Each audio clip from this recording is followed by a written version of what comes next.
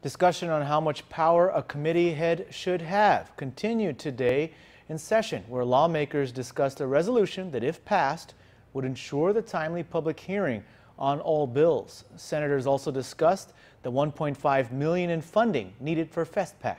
PNC's Tim Blas-McHenry reports. Must have a public hearing. People's voices must be heard. The resolution was introduced by Senator Dennis Rodriguez after 4 of his bills were held in Senator Mike Nicolas' committee without a public hearing.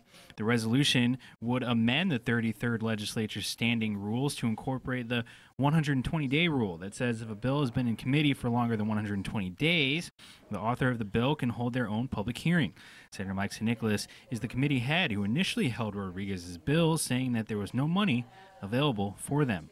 I just find it very, very intriguing that the very senators who are all of a sudden clamoring for public hearings to give out election year spending are the same senators who bypassed a public hearing to give themselves raises. This thing about trying to make it be all of a sudden about getting the people to participate is just very sad when the people's participation is only important when it comes to election year spending for what I would say are votes, versus the people's voice when it comes to giving yourselves pay raises and doing it under the cover of darkness. Senator Dennis Rodriguez Jr., however, says that the resolution prevents one senator from dictating the legislative agenda. I'm very pleased and happy with at least the majority of the discussions on this piece of resolution here, Mr. Speaker, that will really put back some sense of order in this whole process. We've seen that the bills that, may have not moved forward in some committees are not all about not having funds, not having money.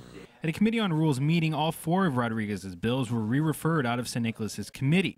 St. Nicholas maintains that GUAM does not have the money to spend on the 4 bills he held. Just yesterday, PNC reported both GCC and UOG are behind $21.6 million in cash allotments.